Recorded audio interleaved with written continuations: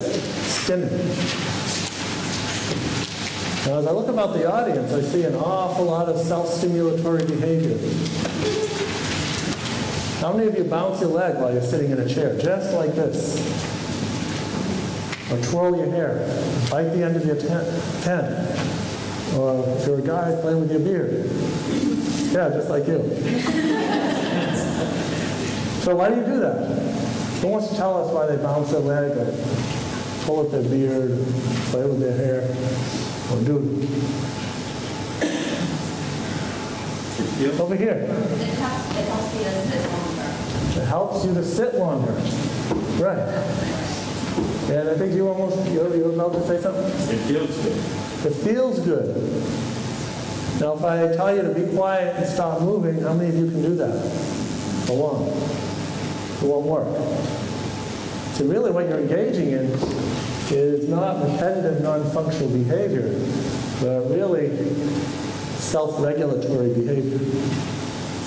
Some of you are up-regulating so you don't fall asleep. Some of you are down-regulating. Maybe it helps reduce anxiety.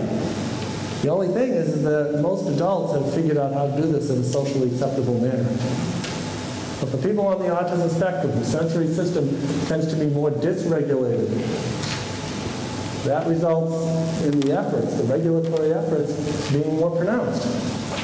So that's why we see things such as hand flapping. Let's all try flapping. The reason why we do it.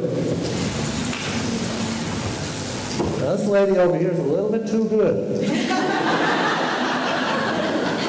So are you. Yeah, you're really good.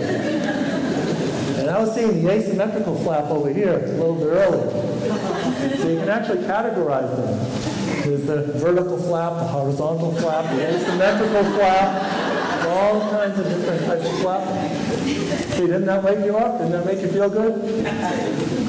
So let us suppose the flapping was, let us suppose it was intrusive in a particular situation. Not that there's anything wrong with it, but it's intrusive. And it's disrupting the situation. You tell the child to stop flapping, hands down, quiet hands, what do you get? You'll probably get something else to replace it. It's more intrusive and more difficult to deal with. So it's much better to redirect. So what I would say to this child, if it was disturbing the situation, I'd say, here, have a squeeze ball. Why don't you squeeze it?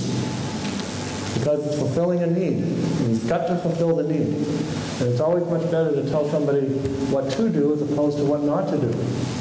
So if I just say stop flapping, it leaves a hole. And then what are they going to fill it with?